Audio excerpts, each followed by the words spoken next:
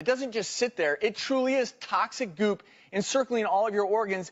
It's increasing inflammation. It actually secretes chemicals that increase inflammation throughout your body.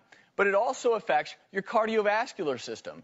It increases, over time, your blood pressure, amongst other things.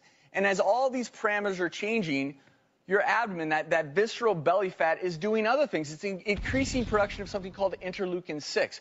This chemical further increases inflammation throughout your body. And as this happens, something else really interesting is occurring.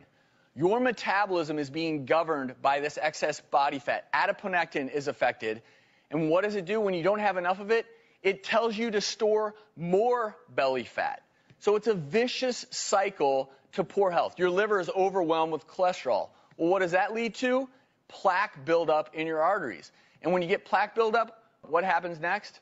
Oftentimes, I see you in the ER, fatal heart attack, and everyone always says, what could I have done differently? Well, the answer is right here.